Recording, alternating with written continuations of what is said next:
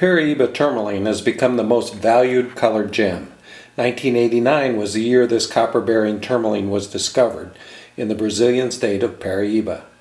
I remember my first purchase, a 1.5 carat that I paid $75 a carat.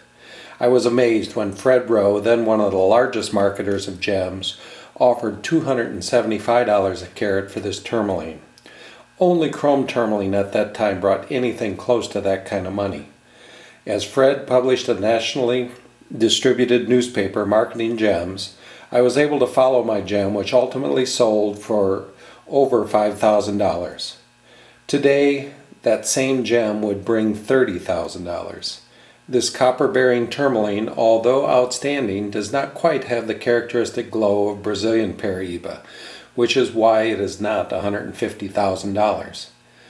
It is a beautiful gem weighing 4.95 carats and is one of the best values I have to offer.